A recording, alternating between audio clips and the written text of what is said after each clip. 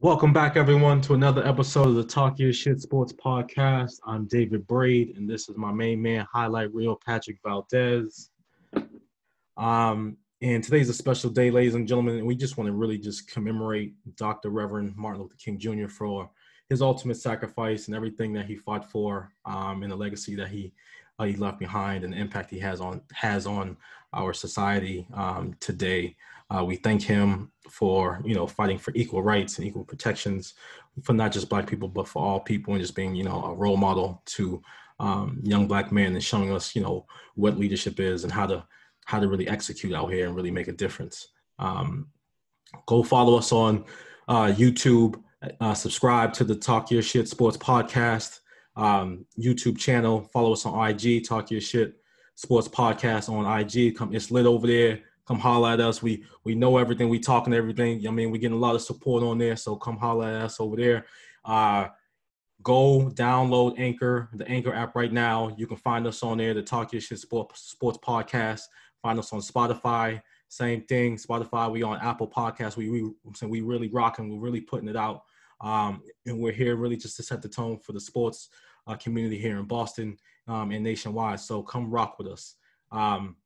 And AP, we're here. We're gonna lock in. Listen, man, it's been a lot of thing going on in the NBA, man. A lot of moving parts, man. But the biggest fish landed in Brooklyn, bro. The biggest fish landed in Brooklyn. I've been telling everybody, man. James Harden to Brooklyn, D. What do you think about that? James Harden to Brooklyn, man. Big win. I think they won 2 games. I think they only lost one, or they won 2 games, so they're 2-1. I'm saying he had the triple double.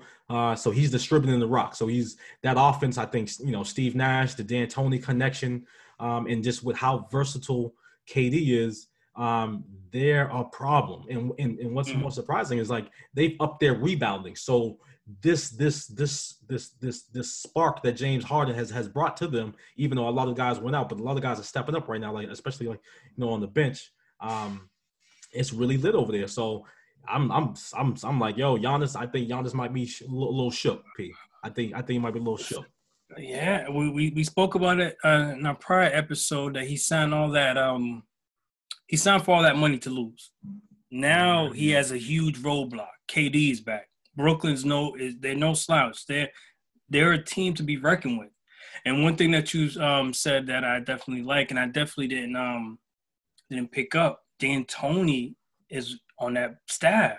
I forgot all about that. So that him and Harden, that connection is definitely going to help him, transition into Brooklyn with this team. I mean, listen, you have KD that he's looking good. He's looking good. The team, I think, is going to get better, obviously getting comfortable playing with one another. DeAndre Jordan, he's starting to look like a little bit like DeAndre of old. Ooh, Clippers DeAndre.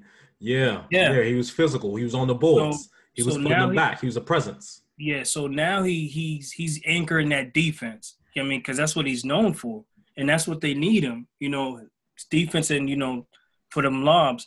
But yeah, I told everybody, if you watch my hot take this week, I'm telling everybody that they're making it to the finals, and they might.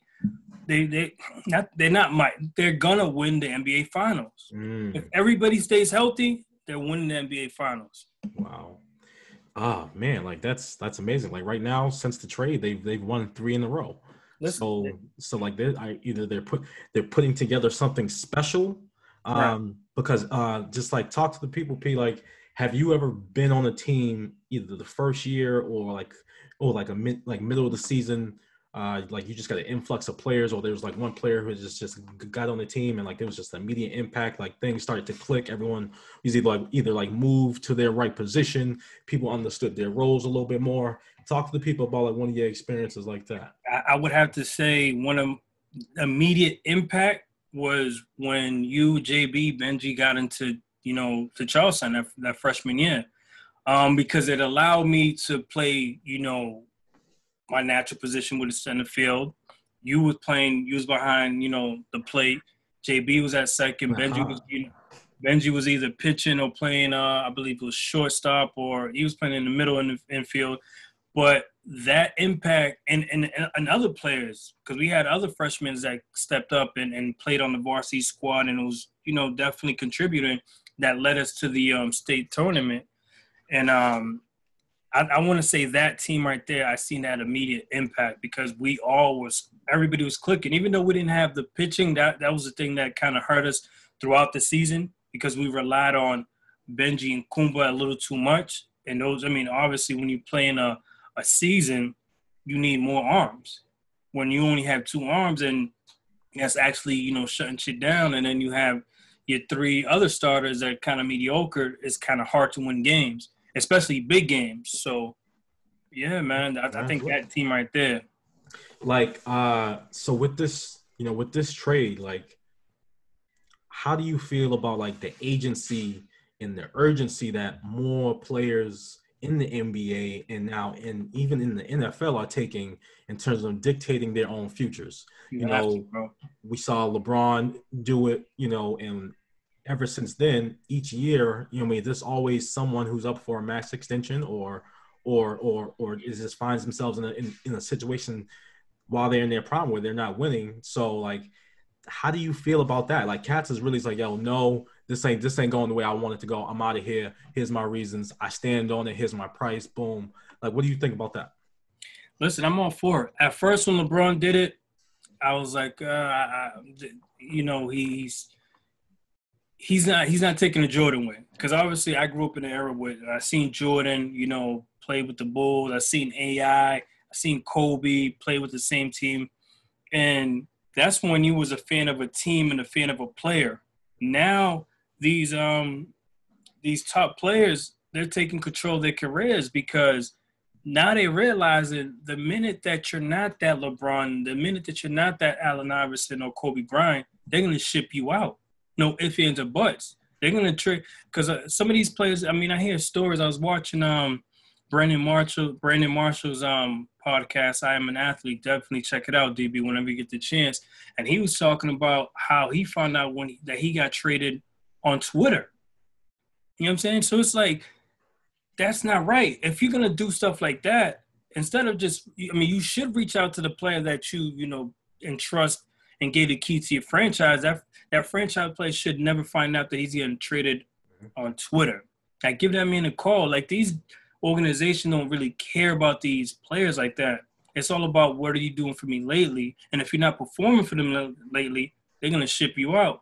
But as a athlete right now, take control of your future, take control of your destination. Because at the end of the day, it's like, you can't put trust in these organizations, because they're going to ship you out. The minute you get hurt, they're going to draft a player to replace you. Like, every year they're replacing you. Like, believe it or not, there's a draft every year. Yeah. Draft every single year. Somebody's coming for your job. Somebody's coming for your job. Somebody's coming for you, i.e. Aaron Rodgers. Mm-hmm. Yeah, it's real. So, do you think, like, I'm all for it as well. I feel like I've been saying this, like, players have to be their own GMs in order to get rings. I think we saw it with KD. It was starting to get scary. It was like, yo, will this combination of him and Westbrook in OKC work? Can they win a championship? And we just started seeing, like, nothing's guaranteed, even with all that, all that talent that they had with Ibaka and Harden and KD and Westbrook and just a plethora of guys that have gone in there. It's like, how long do you give that a chance? While I'm probably arguably, top 2 best player ever. So like, I think it's more, just, as a black man, like, you want to have your career and live on your own terms. Right. Like, there's nothing wrong with that. Because at the end of the day, you have to feel good about yourself. Right. You want to say, like, you want to be proud of what you're producing out here and how that makes you feel in the life that you're able to create for your community and all your loved ones. So at the end of the day, I'm all for it. I think, these players should always and continue to put pressure on these organizations and in these front offices and making sure that's an inclusive relationship, right. on who's going out, because there has to be organizational culture in order to, really push forward in winning, and ultimately everyone wants to win, and organizations have to, build a great nucleus, and that starts with just a great relationship with ownership and the players. Right. I mean, because you look at, KG back in the days, he wasted a lot of years. Yeah, 10 a plus lot seasons. of good years. Yeah. In Minnesota. In Minnesota, like this, he should have at least 3 or 4 rings. Like, come on. Yeah. Like, and then you look at his counterpart, the guy that he was going to war with all the time was Tim Duncan. Mm-hmm. Tim Duncan got 5 of them things. 5 of them things. He got that gold. He's strong with it. Pick up your weight. I'm one of the greats.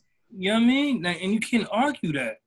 And KG is he's talented enough to be in that same room with him, but he only got 1 ring because he was loyal. Yeah. He was loyal for what? Because at the end of the day, I'm pretty sure for what? I mean, you can't really say for what, because it's just like, depending on where you come from, if your values align, you're gonna ride with whoever you're riding with. And unfortunately, I think they got to the Western Conference like once or twice, but they usually lost in like the second round. So it was a tough division, because his best years was San Antonio and in the Lakers that he had to get through. And like at that point, nobody's beating those two. So right. it was definitely tough on him. But him being, from Chicago and South Carolina, and, family over everything, gang, you know what I mean? So. But D, you can't tell me that you didn't lace him up and you didn't dream as a kid, whether it was football, baseball, hitting that buzzer beater at the finals and winning that chip. You don't lace him up just to lace him up. Mm-hmm. You know what I mean? You don't play this game just to play the game. You don't, especially when you make it to the top of your profession as an athlete, to the NBA. If you're in the NBA, you're lacing it up to win an NBA championship. You know what I'm saying? Like, you don't lace them up to just, be good and just, I'm just happy to be here. So do you, I'm glad you brought that up, because, just something that I thought of was like, in you saying that, does that say that KG realized too late that he needs a cast of players? Like he can't carry this team regardless of what the organization is doing. He can't. What he's doing isn't enough, even though he did a lot, but it wasn't enough. So like, did he realize a couple years too late, like, I need to step back instead of trying to be the main guy, and flourish and average 25, 15. Maybe I need to just average 20 and 20, and let another guy, take advantage and get more buckets at his position. So I think a lot of players, especially young stars, battle that in the beginning of their careers. So I think it goes both ways, man. No, but I think what that organization messed up at to begin with was with that whole Stephon Marbury, not, giving him the money when they was teammates, and these guys grew up playing together in AAU, and they were good friends. You know what I mean? And then when you allow him to walk out, they're both feeling some type of way, like, damn. Yeah. Like, I thought this was supposed to be, the big man, little man until we got the ring. Yeah, I think they sent him to New York, I think it was the Suns. I think it was the Suns. Okay.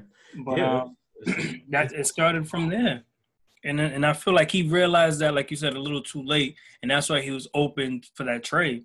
Because you can't give me a washed. I don't want to say he was washed up, but he wasn't the Sprewell of New York. Yeah, you bring Sprewell. Who else they brought over there? Wally Zerbiak. Sam Cassell. Sam Cassell was, Sammy was older. A bucket, though. He was a bucket, but he was dealing with the back. 2-point king. You know what I mean? Yeah, get the elbow off the screen. Pull up. Hold that. Here's 15 of those. But Sam was physical, too, because he'll throw you in the post. He'll throw you in the post. But he was also hurt. So it's like, these guys are not going to help me get past the Lakers. They're not going to help me get past the Blazers. They're not going to help me get past the Spurs at the time, because these were the top team that in the West at the time. So it's kind of hard to, and that's why I'm more for the athlete saying, yo, I'm trying to get a ring. And there's nothing wrong with that because as an athlete, or if you don't have a ring, you're not the top, you're not the best player in your sport. Like you can't, if you look at baseball, you can't knock Derek Jeter and be like, yo, Derek Jeter's not nice. He got them rings. He got them rings. He was smart too. Right. He got them rings. Smart too, but he was definitely clutch, man. So in that same vein, you know, what do you, as the Nets are on their 3-game, you know, winning streak, where does, you know, Kyrie's missed his 7th game? He's coming back. How is that? Do you envision this working? Like, how do you feel about? All right, cool. Yeah. I'm honestly excited about seeing this 3-headed monster all on the floor together with half and see what and see what happens. So, what you think? Yeah, it's gonna be a team to be because I feel like they're really gonna be all in. Yeah, they're all in because there's a reason why Harden said I want to go to Brooklyn and made that his first choice. And he's not gonna make that. He's not gonna make that request if he didn't talk to KD and Kyrie. Mm-hmm. Like them boys are probably they was out. I think they was out in LA at the time. They during the offseason all hooping. And I'm pretty sure they put the bug in his ear like, yo, come to Brooklyn. What are you guys doing over there in Houston? Like, come to, you know what I mean? You're not winning. So why not? So that's why he made that request. Came overweight, you know, chilling with the baby and the rappers, giving out mad money. He gave the baby like 100,000, like just chilling, like, you know what I mean? But yeah, there's nothing wrong with that, man. Yeah, like he obviously didn't play tonight, and like they're on right now. They're playing the Bucks and the Nets up 72-67 right now. So I'm definitely interested, in seeing this play out. This is going to be, this can be legendary. This is almost like how legendary LeBron went to Miami and how and then how he went back to Cleveland and then all these big moves like how KD left OKC and joined the Warriors. So like this is really major, man, and I'm just loving how the NBA is unfolding, during our generation, bro. And it's lit. It's so lit right now. Listen, so who do you have in that rematch, man? Because I'm telling you, they're gonna meet up in the finals. And like I said, KD is LeBron's kryptonite. But I mean, we can't really say that because like he also LeBron didn't also have other 3 Hall of Famers with him at that elite level in their primes to say, yo, here's my 5 versus your best 5. Come on. Listen. When OKC met them in the finals and got their ass busted, that boy didn't make no excuses. Now the roles of reversed. Now you got to step up. How was it reversed? How? What do you mean? We're talking about he joined Steph, the Splash Brothers, and KD. And listen, when you had Bosh and D-Wade, Draymond's going to be the Hall of Famer. So that's 4. That's when you had 4 bodies. 4 Hall of Fame bodies. When you had Bosh and D Wade, these guys was the top, the creme of the creme, the top. They was top 10. And now KD's coming through like, yo, I have top 10 players. What up? And you got AD. So what's good? I mean, now it'll be a different story. But like up until this point, LeBron, hasn't had this because right now, Dennis Schroeder is really making an offense go, and he's freeing up Kuz, he's freeing up AD, he's freeing up LeBron. They're playing defense. LeBron doesn't have to log in all these minutes. I like that. I like that pickup. I mean, he's just ultra. I mean, he's comfortable. It's a good situation. And don't forget that coaching staff is loaded, man. Frank Vogel, and Jason Kidd. So it's just like they got a lot over there, man. And I'm excited. Just like this greatness is unmatched, bro. Like we're really. I mean, I just pay homage to watching it, man. But this definitely, I think LeBron. I think at the trade deadline or during the buyouts, whenever that starts happening, they're gonna make some moves. So I'm interested. What do you think they need? What do you think they need though? Oh, they need a shooter. They need a shooter. I was gonna say that. I think they need another shooter. And they just need one dude who just wants to rebound on both ends. Just one dude. Just hey, I'm a rebound specialist. He's a specialist. Just like, hey, go get those balls, like a Rodman type. You know what I mean? Like just go. You know what I mean? Just get down there and get physical because they're gonna need extra possessions. You know what I mean? They're not a squad that can just go possession for possession, and I don't think LeBron wants to do that. He's 36, so I don't think he wants to continue doing that. So like, right. Either space it out and get these guys easy buckets. So what I'm saying is like I love but like I'm really like I had Googled his weight from the last 5 years on what he weighs now. So like he's really managing his weight to like put all these miles. So he's in like really good shape. I think he puts in like $2 or $3 million a year on his body. So he's really going after it right now. So I'm saying like in order for him to either just like scale it back, because like we don't want him to get hurt, man. As you get older, I mean, even though like your body just doesn't stay strong for that amount of period of time, even though like he's an anomaly. I mean, he's a freak of nature. He's from Wakanda. You know what I mean? Yeah. So and that's a guy that I respect him because there's no load management in him, bro. He's real old school. He's logging in those minutes, like you said, and he's 36. Mm-hmm. And that's why I love like seeing greatness against greatness, because KD's great in his own right. You know what I'm saying? One of the man. I was, you know me, I'm that's 7 feet. You can't teach 7 feet. Can't what teach he does that. With the ball. The dude got it. Can't teach that. The dude got it. Oh man. Like, just smooth, dealer. Just like take that. Just take that. And my thing is like, I was and I'm still am a Carmelo fan. I thought when Carmelo came in the league, I thought he was his offense. He was killing cats offensively. Like his offensive package was ridiculous. Yeah. Then came KD. Yeah. He done took that over to the 10th power. Like offensively, there's nobody touching him. And it's like, it's special to see, like you said, a 7-footer with that type of handle, that jump shot, can get to the bucket, can cross you in front of your mother and just make the shot, dunk on you, and he's starting to pass the ball better. And then you have LeBron on the other end. Like, listen, man, we'll probably won't ever see a player of that magnitude for I don't think in any sport, like, because all across the board that you know what I mean, you can't.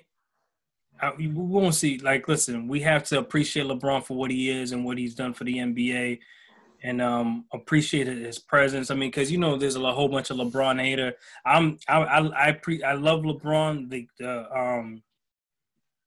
on and off the court. I mean, because he's. I mean, I grew to like him. But like I said, I was a Carmelo fan, but the man, you gotta respect what he's done for the NBA, man. So right now. Speaking on how that talent works right now, I know we talked about your man like a scorer or just who's just scoring right now. Your man Zach LaVine in Chicago right now, he's averaging 27. So like he's really getting after it, P. I mean, and he's developed ever since he's gotten to Chicago. His first year he averaged 17 points. Second year 24. Third year last year he balled out. He averaged 25. This year right now he's averaging 27. So P, your man Zach LaVine is really getting buckets out here.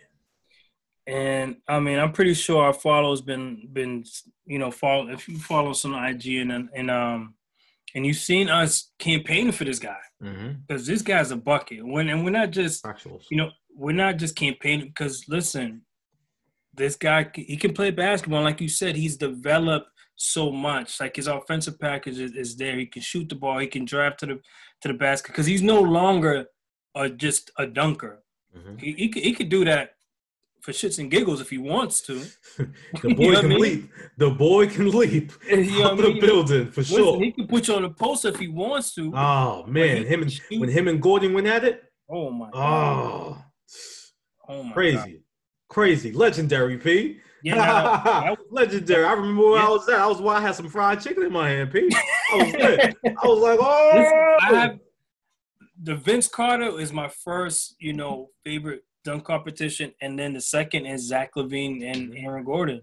And that man, like I want a contender to trade for him. I mean, I don't know contractually if they can do it because I think he re-signed with the Bulls probably like a year or two ago, and that contract could be big. But I just want to see a contender pick him up because that's a talent that needs to be on a big screen where the lights are on bright, like playing with a contender, not with a team. Who you got in mind? Who you got in mind? I mean, I'm saying you you talking that shit. So like, who you got in mind? Where are the good fits at? I was thinking him in Dallas. You pair him up with Luka. If you can keep so Luka, LaVine, and Porzingis.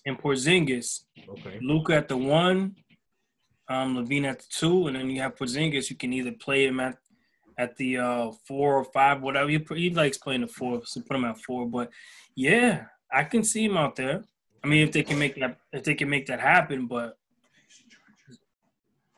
Zach LaVine special, man. Zach LaVine special. Oh man, I mean, dog, he's upped his game the last 3 years. 23, 25. I mean, 27. It's lit. So right now, the West is so. I'm glad he's not in the West because I think he would probably get overshadowed like a lot of the guys in the West, like De'Aaron Fox. Like I think he's getting overshadowed. I think he's doing an awesome job, but I mean, I don't know what's going on, and I don't know what the front office is like over there, man. Because they got a lot of talent. It's just not the fit. I mean, it's not a good fit. Right. And for some reason, they can't put the winning together because they got Harrison Barnes. I think Harrison Barnes is a great, he's a great role player. Right. So like it's just like, oh man, he shouldn't be over there either. And CJ Bagley, I think he needs to be in a more structured offense, man. I don't know what's going on with that cat. I thought, when he did come out, I thought Bagley was about to be busy. I thought, because I was thinking of him on more so on like a Zion level because I was like, I saw the talent, I saw how he was dominating, with his size, and he was a physical, slender cat, 7'1" slender cat, but he will bang on you. So I was feeling that, but I mean, it didn't. But he's been hurt. He's been hurt, these last couple of years, and that could be, How did he get hurt? I think he had like little knick-knack injuries. I think he had a back injury or something like that, and needs something. I mean, don't quote me on that, but I know he's been hurt these last couple of years, and that's why he hasn't been on the floor that much. But yeah, that team, like you said, they have a lot of talent, but it's just I don't know if all that talent is meshing together. Because De'Aaron Fox, he's a good point guard. He's he got the big bag this off season, and 100K me, 150K me. Yeah, man, and he's good. 150 milli me. He's good. He's good. A milli. Right. I didn't see that coming out of college, but the guy he's improved. Just out of Kentucky? Oh, you didn't see it when he buzzed off the glass? You know who I thought. You know who I thought it was better than him. Who was going to be a better pro? Monk. No. His game is not versatile at all. He ain't got no dog in him. Yeah, that was your man's. That was my guy. Yeah, he ain't have it, bro. He's I mean, yeah, you gotta hold his hand. He can't lead nobody. He lost. I think he's not even in the rotation over in Charlotte. But, yeah. But going back to Zach LaVine, and the reason why I have high hopes on him, and I'm happy that he's doing the numbers that he's doing, because he came out in that draft class. If you remember, it was Wiggins, it was Parker. It was a good draft class. Yeah, Jabari. Yeah. That was my guy. I thought he was gonna be it, but nah. Injuries. But that draft class was pretty decent, and I think he's the best player in that draft, and I think he was drafted number 5 that year, if I'm not mistaken, to Minnesota. He was a top 10 pick. He was definitely a lottery pick, and he's better than everybody because you look at Wiggins, he's still trying to figure out his game. Mm-hmm. Parker, Jabari, he's been hurt. I think he's over in He's in Sacramento, but I don't know if he's getting any minutes or anything like that. But yeah, that boy Zach LaVine. Trade for him, man. NBA contenders, trade for my man. Trade for your man. Like, come on, get him out of Chicago. Free Zach. Yeah. So with let's jump out west, man. With Portland, speaking of trades, because CJ's hurt. CJ's hurt now. So we'll see what that injury does with him, if he can get back and get busy. So they may be in the trade market or the buyout market to really upgrade their roster, because you're asking a lot of Dame and you're asking a lot of Carmelo, to lead you through a 72-win season, a 72-game season, and make a deep playoff run. So they're definitely should be on the lookout for players, man. And I think and speaking of I'm wondering what the Suns are going to do, because right now the Suns are sitting fourth in the West, and that's that's not surprising, because on paper when they was going into the season with Booker, their big three, Booker, Paul, and Ayton. So I'm definitely not surprised, but I'm like fourth. I'm like, okay, that makes sense. And then Pop is down there doing a hell of a job with the Spurs, man.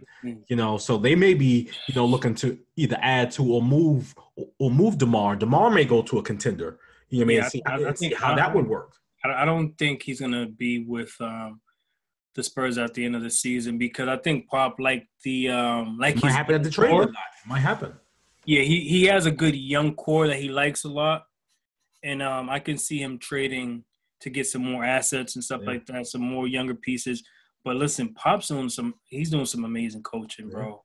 Yeah, he is. Like they got my guy down there, Deontay Murray. He likes him a lot. He likes him a lot. Pop likes him a lot, and I like what's the two guard that they have over there? Lonnie Walker. He's good. He's he dunking on people left and right too. But yeah, that young core that's over there in Spurs, I can see them building off that. Yeah, man, it's lit. It's lit. All right, peace. So let's go ahead and we're gonna take a quick break, real quick. We're gonna pay some bills, get some water, take a quick minute, and we're gonna jump right back into it. Yes, sir. We are back, D. We're back, man. We are back, P. Welcome back to another episode of Talk Your Shit Sports Podcast. We had to pay some bills. We thank you for rocking with us. We are super excited for what's going on in the sports, bro. But we're just super excited to be here and rock out with you. So thank you for pulling up, everyone. Tonight's a special night. Tonight's MLK Day, and we're gonna continue to uphold his name and really shout him out for all he did for us. So, P, let's lock in, yo. Listen, some football, man. Some NFL football. It was. Listen, this weekend was. It was one of those weekends that it was hard to get off the couch, man. It was hard to get off the couch. Wow. I want to start off with Lamar and the Bills, man. Man, Lamar, another L. But then again, I wasn't too surprised.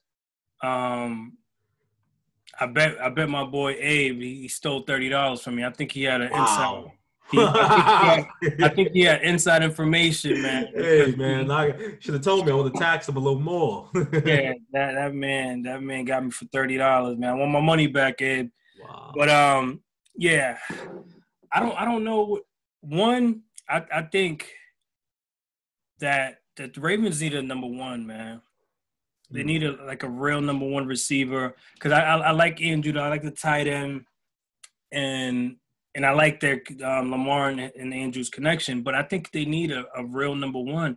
Hollywood Brown's a good receiver, explosive, but then they need more pieces. They need that offensive game. Like, they need to be more Belichick-like. It's too predictable. Like, at times it was like, come on, bro. Like, I know what you're doing. Like, I know. You compared that to Belichick and what they did this year with Cam Newton? No, are you crazy? I'm not talking. Okay. Wow. Did you just say that? Not this Belichick. The Pats were predictable with Cam all year. They went up to Seattle with the game Brady. on the line, and they could have won the game, and they run Cam on back-to-back quarterback sneaks. Wildcat, come on, Pete, that's trash. P, that's trash. Brady. P, that's trash. You look like Brady. You sound like a guy who wears all black forces. You get busy. That's what that tells me. That means I need to cross the street when you say something. When you make arguments like that, P. Come on, wow. Nah, but I just think that offense over there, they need to really sit down and game plan a little bit more because the Bills was prepared, man. Yeah, Sean McDermott and the boys were prepared. That defense was flying around, but everywhere. The game plan for Baltimore. So I'm putting this L on the coaches. You have to. I'm putting this L on the coaches. Don't get me wrong. I mean, the players. Lamar still has to execute. Lamar threw pick six. That pick six really hurt him. That pick six. He got them down there, but he got them down there. So they were moving the rock, and they finally got the chance. And then when we finally thought it was like, all right, cool, Lamar's about to. I mean, they're about to put him in the position to succeed. And they're playing zone. They're not playing man, so he can run. Right. So they're going to keep everything in front of him. So you mean to tell me that's the best play you can draw up? That's the best play you can draw up for Lamar to get a quick throw over the middle? Come on. It was terrible. Come on, help me out here. Help me understand. Because we look at, what coaching does, in Kansas City. Well, what Andy Reid did yesterday to win the game with Chad Henne. I mean, you put a Hill in the slot, you motion out the back to the flat on the opposite side. You take the linebacker. Henne knows it's man coverage all around. So he's taking down the play clock, and all Tyreek Hill did was win on the slam route. Right. Step in, boom, 1 yard. It was a 1 yard route. Boom, win the game. So that's coaching. Right. So I agree with you. But you don't see that. You don't see that in Baltimore. You don't see that movement. You don't see because you see it in Kansas City, and then you see it in Green Bay when they move in Devontae Adams around and stuff like that. And it's like you don't see that in Baltimore. And then you had Snead. Snead was killing them with the short catches, and there was nowhere to be found. Wow. Yeah, and I'm wondering, in terms of weapons, man, Hollywood Brown, Snead is just Boykin, what happened to this passing game? Why wasn't it more, multi-dimensional? Why couldn't, more screens, more intermediate routes? You have a Pro Bowl tight end who plays at elite level. Him and Lamar have a great connection. What is going on there? Are you saying that you got figured out? And come on, you should be better than that. I think, Harbaugh should be in the hot seat. That staff should be in the hot seat. You put him on the hot seat? You have to. Because this is Lamar's third season. Third season, yeah. Going into his fourth season. So now we're talking. We have to start talking and negotiating for a max extension. But without these playoff wins and the money that he's going to ask for, that he's going to hey, this is the price. That's going to take a massive investment on their part, right? And the fact that they just lost three playoff games in a row, it's tough. It's tough to justify is this a good fit? Are you able to equip a staff to create offensive structure and strategy to get us through a winning season and win a Super Bowl? And right now, it's just they're not good enough in the AFC. They're not. I mean, I just think that the Baltimore right now, they are a good regular season team. When you get to the matter. It doesn't matter. No. It doesn't matter. It doesn't matter because it's all about the expectation. Right. It's all about the wins in the playoff because you can get yourself into the playoff. That's all cool and dandy, just like Marvin Lewis. But once it gets to the playoff, you have to win games. You have to learn how to strategize it and be, methodical with your offense and your defense. You can't just be just one-dimensional and just be predictable because, like you said, Andy Reid moving these players around and just making these plays left and right. And you can't just be so predictable. And I just feel I don't know if I'll put him on the hot seat, but – yeah, they have to figure it out because in order for Lamar to develop and be a great quarterback and have longevity in the NFL, because he has to learn how to throw. Why not move on? What are you waiting for? Why would you give him? So they won a Super Bowl back in 2012. So that's almost 8-9 years ago. So what am I paying you for if you're giving me almost 8 seasons of losing? Like, come on. Like, this is like, as an owner, I'm not okay with that. Right. I'm not okay with that. What you just said. So. I mean, it's like, can I get an Eric Bieniemy to get the most out of him? You know, in this offense. Because right now, you know, like we're seeing all these NFL jobs that were vacant. You know, I haven't heard his name yet.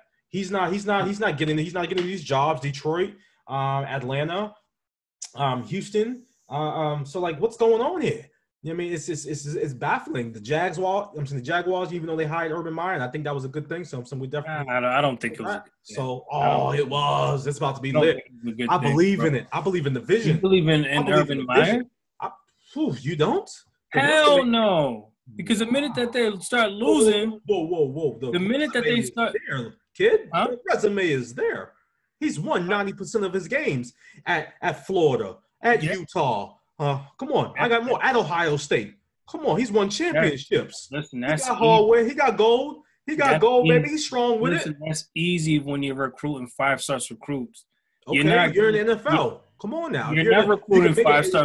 You get Trevor Lawrence, and then you got to figure the shit out after that. He doesn't know how to figure shit out. They got mad picks. I think they got like 12 picks, and they got like $100 million in cap space. So right now it's lit. It's a great situation to build from scratch and be like, all right. It is for the organization, yes, but I don't think Urban Meyer was the best coach to hire, because the minute that they start losing, he's gonna feel sick. I don't know if I can coach anymore. I don't know if I can do this NFL thing anymore. Okay. Like, no, miss me with that shit, man. So there's a man. Wow. You're really aggressive with this, man. Like, a man can have illnesses. A man can't be. He can't be healthy. Here, bro. Come on.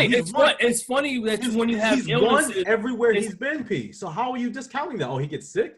I mean, nobody wants to lose, but like, if you're putting that much into it and your heart is stressed from losing, you're almost having heart attacks. I'm not excusing it. You shouldn't be coaching. But you're saying it's a bad situation for them to hire the all-time Hall of Fame winningest college coach. Compared to the guys that are getting jobs here, you know, special teams, Kansas City, man, special teams coordinators and lame duck defensive coordinators and offensive coordinators. Come on, P. They should have went and got Eric Bieniemy. That's who they should have hired. Not some guy that the minute that you start losing, it's like, oh man, my heart, my feet, my soul, I can't do it no more. Like, no, bro, no. Like, I'm sorry, man. I'm sorry about when they give these sorry ass coaches. Yes, you win in college. College and NFL are two different animals, right? Because you can recruit 5-star recruits every single year. Like, you're the trail to the NFL. So of course all the NFL players, the future NFL players are going to go to your program. It's easy to win in college when you're that coach. So it was easy for Urban Meyer to win in Ohio. It was easy for him to win in Florida. It was easy for him to win in Utah. But now in the NFL is going to be a different animal. We see what happened with Saban when he went to Miami. Yeah, there's no success guarantee. But if you're talking about someone who can, you know, who has success building a winning football team, and can translate that program to the NFL, because you can't just discount, like, a lot of assistant coaches who all these coaches who are NFL coaches are assistant coaches at some point. They get these jobs and they suck too.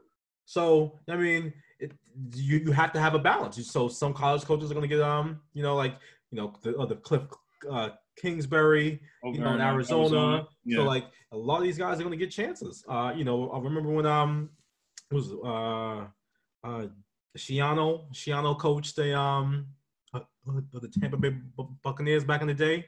Greg Schiano from Rutgers. Was terrible. So like, a lot. I mean, it comes and goes. So there's Harbaugh, going back and forth from NFL. But Harbaugh did a good job, and then he went to a good situation in San Francisco. Right. So I mean, you gotta give them a chance. I mean, hey, I applaud winners. If you can win on one level, why not take it to the next level? Well, why not? Why not give it a shot? You know what I should have mean? played at that level If if you're he a didn't get hustler, in you can trouble. get it. You can go get it. If Come he on, didn't, P. Don't be a hater like that. if he Respect didn't the get in trouble, grind. if he didn't get in trouble, he'll probably still be in college. He'll You know what I probably be. mean? Who are you? Are you perfect? Who are you to judge? I'm out here getting it done. Come on, P. Don't be like that. Don't talk. That's some whack shit. But man, but we're gonna keep it pushing, man. Like, but I'm really excited to see this Buffalo Chiefs game.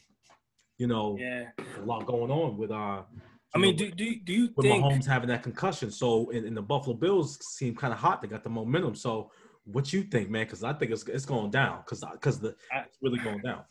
I think if any team could overthrow the Chief, I think it is going to be the Bills. I mean, that Diggs and Josh Allen connection,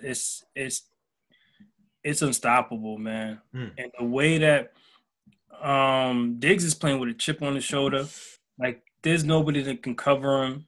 There's no defense. There's no anything that can cover that boy. That man, he's on a mission. And then you have your supporting cast that's kind of helping him, kind of opening up the field for him. And listen, I think that they have a good shot. The defense, like you said, kind of showed up against the Browns. It was actually a good back and forth game. But yeah, like it's really lit, man. Like it's like this postseason, him and Josh are just balling right now. Between the first game against the Colts, he went 6 for 128 and the touchdown, and and this weekend, he went 8 for a $106 and a touchdown. So it's like I think this is the first time it's paying dividends. Right, this is the first time in a long time that a Bills receiver went back-to-back playoff game with a touchdown. Yeah. It's factual, man. Like they're that offense. Brian Daboll, the offensive coordinator, is he was formerly with Alabama Roll Tide. He won a championship down there, and he went on to coach up here and be the quote unquote quarterback whisperer for Josh Allen, and then and Doug McDermott, who's doing a hell of a job up there in Buffalo. But I just like how they built that defense, man. Like a lot of just underrated, good, scrappy, like just really get after it. You know what I mean? Really just take your forces and give me your beef patty type cats. Like so it's really like that up there, man. Especially with Tremaine Edmonds, man in the middle linebacker position. Because that boy can go side to side, man, and he can really bring the thump. You mean? So Bills, Chiefs, they definitely got a chance. I'm probably gonna call it. You gonna predict? You gonna predict the number? I'm coming with it. I'm gonna go 30-27. 30-27. Who? 30-27 Chiefs. Ooh, close one. 30-27 Chiefs. I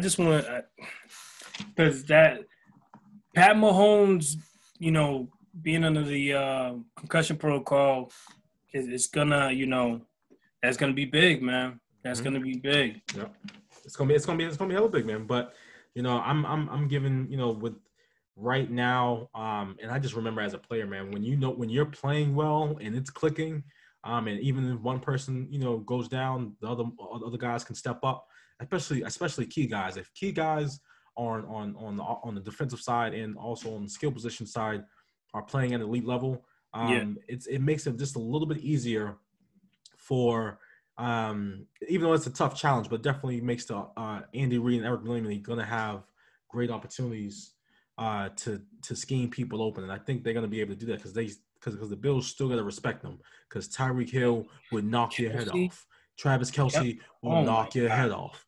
You know what I mean? Mecole Hardman will knock your head off. Right. You know what I mean? So come on, it's like them guys still got some guys that can really ball, and we're gonna respect it because they are champs. Right. And then they got a good special team. That's one thing.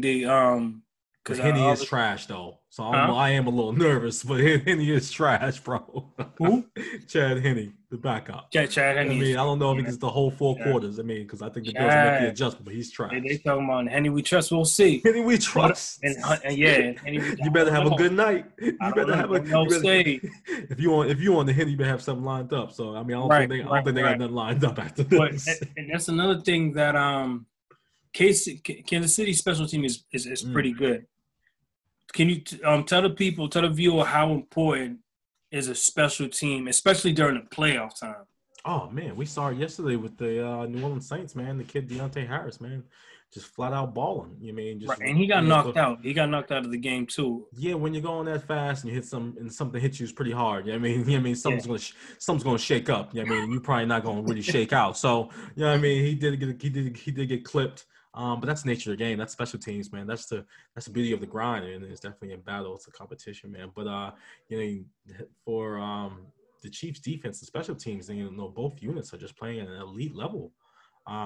You know, they're not, you know, the best of guys, but you know, Frank Clark, Jones, Jones, yeah, he's a you know, dog. Matthew, you know, Breland. So like they got some guys back there that just making plays, man, and it's super dope, man. Especially Tyrann Mathieu, man. He's a vet, man. Even coming out of LSU, he's always been a boss, man. So Right. you know, salute to the Honey Badger for out there holding it down out there. So it's really lit out there.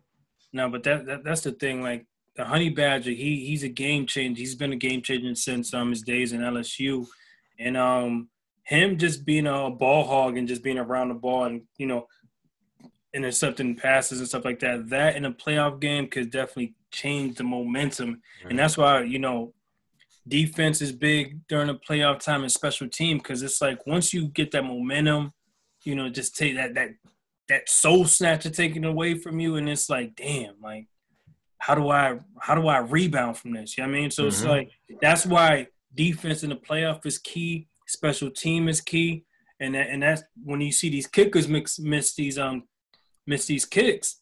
Now it's you know it's in their psyche. Now Facts. you know what I mean? So because we seen Facts. that against the Baltimore game and that hurt them. So P, man, you know, it did hurt him. It did hurt him. And then it was like, but man, we got a special one, P.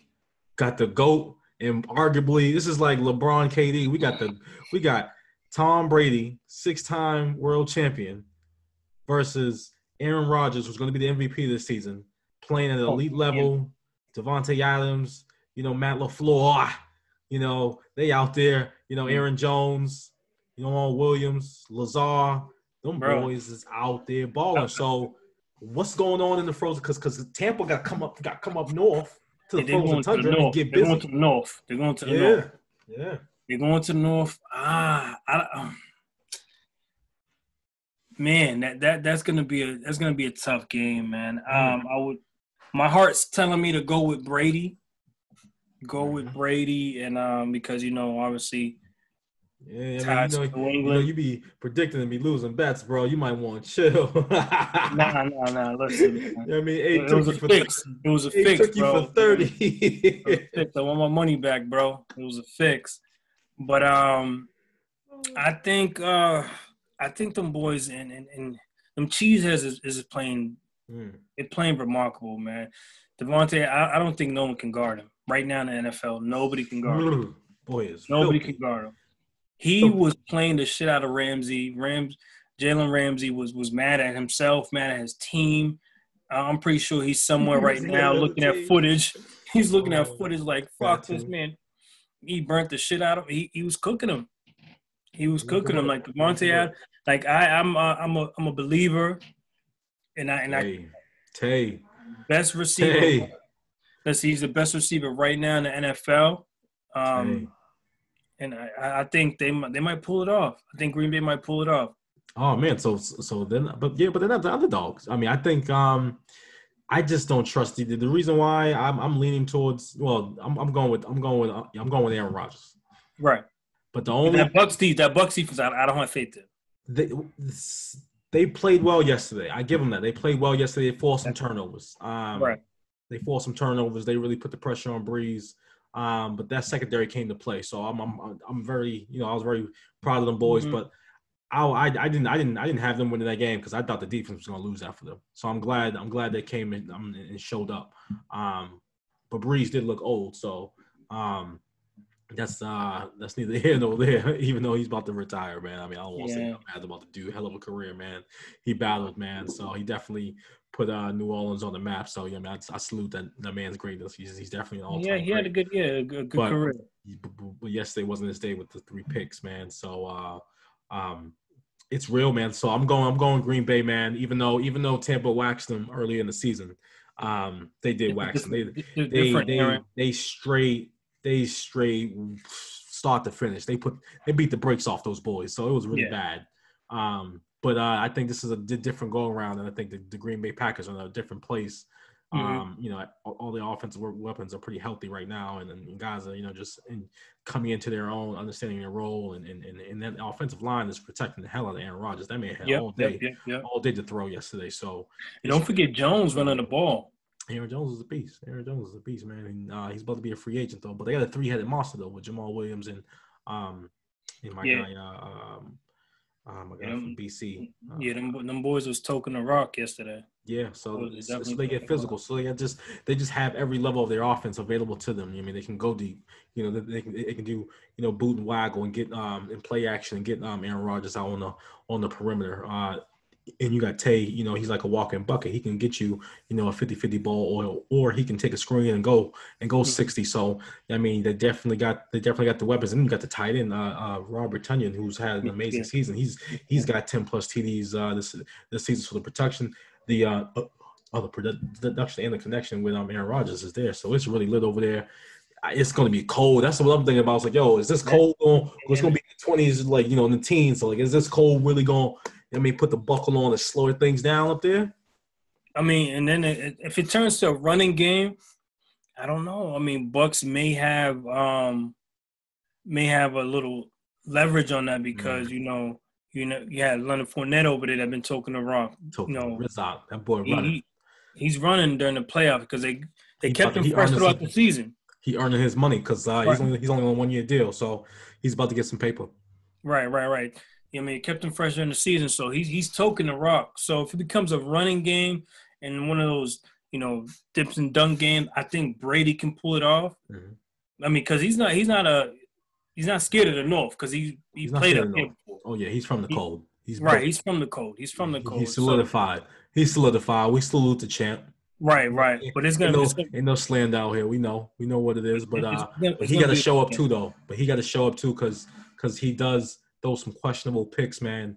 And sometimes you're just wondering, like, what kind of are these throwaways? Or I get it. He's someone on his stature, and he understands the game. So some of these throws may be like protection throws. Like, okay, I'm gonna put it in this spot. If my receiver gets it, then nobody gets it. So I can get that part. But sometimes a lot of these, he needs receivers that can make just like wicked ESPN type plays, like the young boy number 18 did yesterday when Tom helped him. Tom threw on the back shoulder, and homeboy just snagged it with his hands. I was like, oh, okay, young man, I see you out here getting money. So he needs those type of plays, man. I just don't think they can go up there and ask those receivers to just play all world. I mean, just do your job, like as in like the Bill Belichick way. So he needs to be on top of his game and really hit the throws that he needs to hit. Because him and Godwin went deep yesterday. And Godwin, had to make a dive and catch in the end zone, but he couldn't haul it in, and that would have it definitely broke the game open, but it didn't. So he got to hit on right. And that's another thing. Godwin, he has a couple of his last couple of games, he has a couple of drops, so he has to clean that up. Mm-hmm. So this is one of those games that both quarterbacks has to play mistake-free in order for one to win. Mm-hmm. I mean, because the first quarterback to blink that's the quarterback that's going to lose his game. Out of bullets, like T. Lee said, out of bullets. But right now, I think even though the Bucs secondary did play well yesterday, and I definitely salute them. They gotta that man Jai Alexander is out there balling the corner for Green Bay, so he's really holding counts accountable out there on that island and bringing the heat. So I mean, Brady's definitely going to be tested there because yesterday he made a throw to the far side flat, and my guy Lattimore almost took it to the crib. So he got to be careful. especially out there. So it's going to be, and I just hope Bruce Arians and Byron Leftwich they're creating an aggressive, not only an aggressive game plan, but also one that just makes sense and that, that creates balance. Because yesterday I think they got up to like 20 carries with Fournette and Aaron Jones and Ronald Jones. So they need to keep because Brady can't go up there and throw it 50 times. No, he can't. You can't ask that man to do that. Not those receivers. You can't do that because they're gonna be hitting the ground too. You're gonna be hit and hit the ground. So it's a double whammy and it's cold. Right. So by the fourth quarter, the Cats is gonna be I don't feel like getting physical right now. I heard it's gonna be brick out there, man. So yeah, you better bundle up. You better bundle up. I mean, freeway style. Yeah. IP man. So I know we definitely want to get into just like the culture of the NFL and what you think about what's going on in Houston with Deshaun. Deshaun's like, yo, trade me because I don't believe in your vision. I don't believe you have what it takes to execute, in terms of building a team, a championship team, an inclusive team. I don't think you're ready to win, and I don't think this is a good fit. So let's part ways. I have my no trade clause. I will either hold out or I can waive my no trade clause, and you can work with me to get a trade, and you can go get some draft picks back and rebuild. But I'm not playing another staff for you. So I think it's a respect thing. So like we saw James do it. James Harden, forced his way out of Houston. Nobody wants to be in Houston, bro. Nobody wants to be in Houston. What's going on? I thought it was nice down there. I thought real estate, food, women. I thought the jobs, tech. I thought everyone was lit. Day parties, all this good stuff. But it's wild, man. What you think? I mean, listen, man. It's all about winning, man. I mean, because he sees, Pat Mahomes out there winning. Mm-hmm. He sees, Lamar, winning MVP. He's an MVP caliber type players. You give away my top receiver. Mm-hmm. I asked, you gave me all this bread, so I'm thinking I'm included in the table. You know what I mean? So we can sit down and talk about the moves in the franchise and the direction that you want this franchise to move. You don't bring in the coach that I request. Mm-hmm. What's the point of making me the franchise player? So you paid me all this money to shut up and just throw the football? Mm-hmm. And that's the thing that's the thing with me when it comes to these organizations. Like, what are you doing for these players? Like Deshaun, he's been out there balling for you guys. And he's balled this season. He balled out this season in a losing season. You know what I'm saying? And now you expect him to do numbers. Huh? MVP numbers. Come on, MVP numbers in a losing season. And now you expect me to do the same thing next year? No, I got to protect myself and I want to win. Like, you played a sport to win. You don't play to lose, man. Right. You don't practice, especially football, because you play football. Them practices Monday through Friday or whatever are grueling. And you're not doing it. You're not practicing Monday through Friday, busting your ass to lose a game on Sunday. Hold on. You don't play this game to lose, man. You don't bust your ass Monday through Friday to lose on Sunday. I mean, it doesn't work that way. It doesn't work that way. So I don't fault, Deshaun, Watson for wanting out of Houston because, he wants to win. Yeah. And, he definitely needs to get out of there, man. So I'm thinking, here's my list: San Francisco. There's definitely a possibility for him to, Carolina, maybe, they make the switch and, pair him with McCaffrey and DJ Moore. Who knows what, the Giants might do? Who knows? Saquon's coming back. If they can package, Jones, maybe they get him out of there. Maybe even Arizona flips and was like, hey, we'll trade you Murray for Deshaun. That's very possible. Or even Miami. Or even trading Tua. So like, there's a few spots where I think folks will be really shake it up. So it's interesting to see, especially with these new jobs like Atlanta. Like, it's interesting to see what they may do with Julio, or if they're going to trade, Matt Ryan. That would be an interesting, landing spot with, Hall of Fame and Julio and Deshaun and Calvin Ridley. So I think they can get busy over there. So it's gonna be a dope off season. I'm interested. Yeah, I don't. I mean, I don't think he'll end. He's out of Houston. I don't see that relationship um getting fixed anytime soon. I mean, because it's like the guy wants to win. Right. No, he wants to win, and I mean, when Andre Johnson, who's Hall of Fame Yeah, receiver, he came out and said, the leadership in the front office ever since one of the executives got there, it was like, he's been him and Jim O'Brien were just shipping away players and not and shipping away all the draft capital and just really running this organization into the ground because they don't have any first round picks. I mean, so it's just like what's going on over there. So like.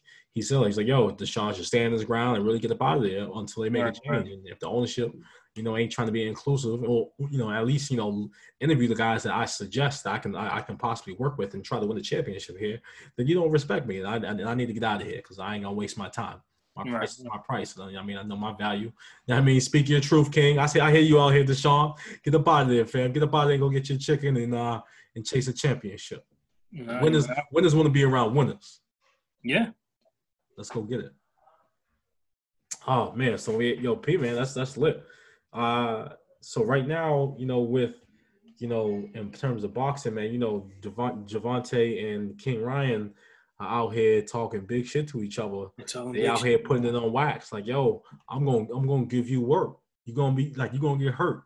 They both gonna challenge each other, calling each other out. And it's lit, and I can't wait. I can't wait because this is gonna take up to be really lit. I just want to see the fight. I mean, because they could do all the talking they want until they until they sign the dotted line. I mean, I hope they sign the dotted line because Gervonta Davis, he's one hell of a talent.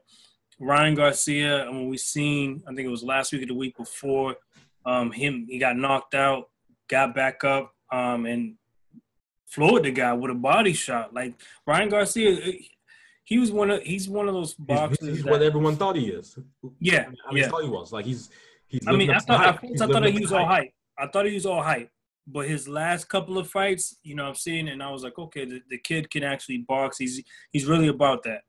But yeah, I mean, that would be a fight that I definitely would want to see. And another, and your boy Timo, a lot of talks. There's him fighting Devin Haney. It's lit. I mean, it's necessary. I mean, defend that belt and go get it. You know what I mean? So I like the dog in him. Right? Like right now, boxing is lit. There's a good class of cats that's really getting after it. But I just hope that they make these fights, though. I mean, because it could be all talk, but you have to make these fights. I think the Ryan Gervonta one's already, I think, booked. I think they booked it, and it's coming later this year, I think. We'll see. It's only popping, man. And I love when boxing's lit because I mean it just gives us something to do and brings us together, man. But just to see two guys go go wide is super lit, man. And Pete, we gotta go to Vegas, man, and go see a fight or we definitely Atlantic City, man. We gotta go out there and definitely support and lock in with our boxing homies. So I mean, we're talking boxing. One of the greats just had a birthday, recently. Muhammad Ali, man. Yeah, my guy. Listen, man. Yeah. He's greatest. He's the greatest. He's my favorite athlete of all time. Greatest. And the reason why I say that is because when he fought for the people, he fought, for his rights. He fought for, his belief. You know what I mean? And he was bigger than boxing. He was bigger than the sport itself, man. Like, You didn't have to love boxing to know Muhammad Ali. He was real. You know what I mean? Like, he was a global icon, you know what I mean? And solid. He was solid. And in the ring, I mean, we know what he was. If he didn't get the ban, like, I think he would have went undefeated. Like, there was no heavyweight at the time that was going to see this man in his prime. Yeah, man. Like, he was, just what he did was just amazing in his career. From the age of 19, from the first, world champion against Sonny Liston, Olympic gold, medal champion. The man was just one of the greats. He created, he did it with style. he didn't do it with much grace because he was, he was out there. He was in your face. He was talking his shit. So that's why this is, that's why this is just the essence of him in this show, P. I mean, we're gonna talk our shit, man. We're gonna live on our own terms. I mean, we're gonna bring it to you real raw, and we're just gonna have a message behind it, man. Because we're definitely doing it for the community. But the man is just, just what he did in the ring against some of the greats, like, Frazier, Foreman. It was just, Liston, like you said. It was just like, yo, and then to battle, balance that with what he was going on with the Supreme Court. In terms of him, not going into the draft, and being taken court and been stripped of his freedom for 3 years in order to make a living in this country. Before they made the final ruling, that they can't discriminate him. So it was just like he could have really just did something special during his prime. But what did it for me, he came back and got it. Got it, right. He was like, all right, I'm coming back for mines, which y'all took from me. Right. And I want interest. He came back and got it. And he was just a champion, man. And that was just the littlest thing ever, man. And I'll never forget. Just watch the fights with my dad, yo. Yeah. I mean, because, both our dads were huge on boxing. My pops would always sit down and tell me about, because I grew up obviously in the Mike Tyson era. So I'm thinking Mike Tyson was like the greatest. Mike Tyson, Holyfield. Holyfield and all those guys. I'm thinking that Mike Tyson and Holyfield was like the greatest heavyweights that, Roy Jones, De La Hoya. Right. Yeah. And my pop's like, nah, you gotta watch these tapes. Yeah. Sat me down, put me to watch some Muhammad Ali. I'm like, yo, who's this flashy guy? And it was just like, and he did it amongst, some real dogs back then. Cause this was when the heavyweight division was king. Mm-hmm. Everybody was watching that. World champ. Right. It meant something. Right. And I mean, it was just dope, man, the way he carried himself. He made every black man feel proud to be black. You know what I mean? And it was just dope. Super facts. You know what I mean? We matter. We matter, right, P. Right. We here. We take up space. You know what I mean? We out here getting it done. We executing. Right. I mean, we getting to it. So, yeah, P, man, that's super lit, man. We come so far, man. We just thank you, everyone, for locking in with us, man. This is a labor of love. This is a passion for us. So, thank you for locking in with us, man. And then we're gonna move on to our next thing. And P, you already know what time it is, man. WTF, baby. My what the fuck moment. What it is. My what the fuck moment of the week is.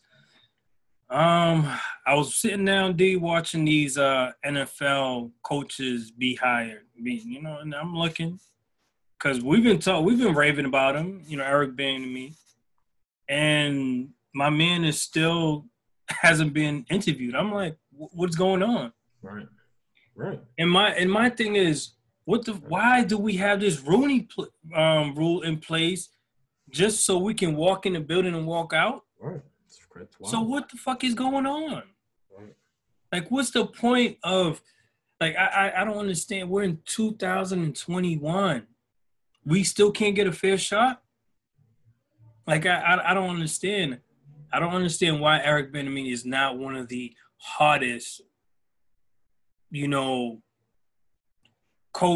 head coach that's not a head coach right now. Like, I don't know why his phone's not ringing off the hook. Right.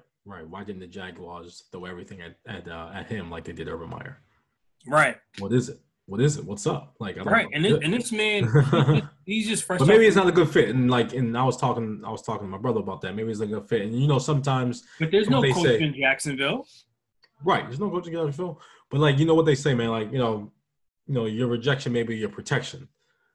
True. So maybe it's in the cards for the God to really flourish in the right situation that is going to come. I mean, and he may be, he may have like a Hall of Fame championship, multiple championship career, as time for more. But it is definitely frustrating, bro, because he's definitely, more than qualified, for these jobs, and he's a leader of men. So, it's unfortunate that there is, that historic racist undertone that goes on in the NFL. So, We'll Sick, continue man. to work on that and advocate for, more black and brown coaches. But I also want to shout out in that name, Pete, we definitely got to shout out, Robert Saleh, the new head coach for the Jets. I Robert mean, Saleh. he's the first, That's what, the first man of Muslim faith to be a head coach right. of an NFL team. So shout out to him. Yeah, that's the only hire that I was like, okay, because he's coached a good defense these last couple of years. I Mm-hmm. mean, obviously with COVID and all the injuries that he had, he had to deal with COVID this year and all the injuries he had to deal with last year. Mm-hmm. But that 49ers defense they've been pretty good under his coaching. Yeah, he definitely got a vote of confidence from Richard Sherman. He said, "Y'all getting a good one, a solid one." So, Right. that God, what he does. He's a Hall of Famer. He's a champ. So, I'm saying his word is solid out here, in the NFL streets, man. RIP, man. We definitely, as we're gonna wrap up, man. We're gonna definitely lead the people with some, inspirational. So we lit on that end, and I'm just gonna start us off, man. But this is just a word for, it's a word for everyone, but it's definitely a word for, all my brothers out there, man. Stay solid, really, really execute your word. Stand on your word. Let your word mean something, man. Leave a legacy, and let people know, how unique and awesome you are, man. And just give yourself, and put yourself out there, and really grind and get to it, and just show everyone, exactly what you want them to know, man, and how special you are, man. But definitely, guys, man, we got to stand on our word, man, and we got to be 100% solid, man. So that's how we, really, raise the next generation of good men, and we definitely want to be leaders of men. So let's get out here, stand on our word, and really get to it, and be that, positive example. Yeah, definitely. That was a good one, T. That was definitely a good one. My motivation for the night, I want to leave the people with you don't have to be great to start, but you have to start to be great. You know what I mean? It's one of those situations. I mean, when you're striving for greatness, I mean, it's going to be a lot of hurdles. It's going to be a lot of things in your way, but just continue to go, continue to, execute, continue to jump over those hurdles. I mean, because at the end of the day, you're going to achieve greatness, I mean, because it's nothing better to achieve something once you go through the grind, because you can't cheat the grind, and you can never cheat the grind. You know what I mean? There's always beauty under that struggle. You know what I mean? Because you're not gonna you're gonna learn to appreciate your success, your greatness, your goals after you Actuals. go through adversity. You know what I mean? Okay. Because you can't cheat adversity. I mean, you Can't have to cheat go. anniversary. That's real, Pete. Thank you, man. So yeah, man, we're gonna leave y'all people with that. Thank you for rocking with us. We thank you. So we are so grateful for all the support. I mean, this is definitely a mission for us. We're going to definitely, continue to, bring the sports content here and talk about all these relevant issues going on in the sporting community, how it impacts our life. Because again, we're here because sports is our passion. So, Yes, we just definitely just want to, continue talking our shit and, leveraging, our love for sports. We're always going to highlight, everyone's sports journey. So, I mean, if you got a sports journey, come highlight us. Let us know exactly what it's done for you in your life and what it continues to do in your lives and in your community. So go follow us on our IG at Talk Your Shit Sports Podcast. That's IG, Talk Your Shit Sports Podcast. Also go subscribe to our YouTube channel, Talk Your Shit Sports Podcast. Our YouTube channel, again, is lit. Our content's up there. We're going to be uploading our videos up, every week up there. So that's where you can check us out, even on listen to the podcast or in your car and on the train, like just wherever you at, and lock in with us.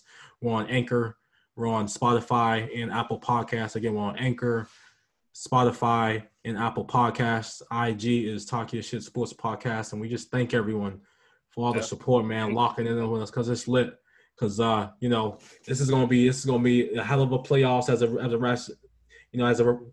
wraps down, as the NBA moves towards the playoffs. So we got a lot of good, content and guests coming. And P, man, it's just lit working with you, bro. I salute you, King. No, I appreciate you, man. Europe, and that's a wrap, ladies and gentlemen. We out.